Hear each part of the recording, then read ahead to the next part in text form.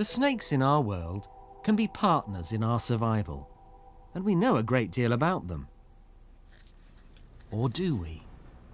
Well, sometimes when the snakes shed, it's not a complete shed, and we have to help it. And in this case, the top scale wasn't quite off, and I think I can get it.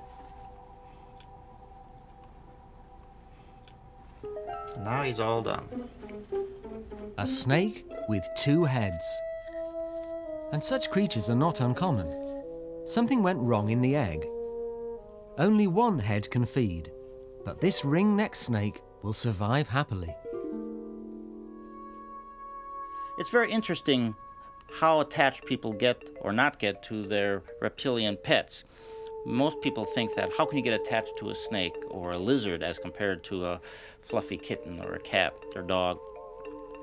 But in a way, you really do get attached to these animals, partly because you soon realize how individual they are and how the personalities differ. By and large, you do get very attached to your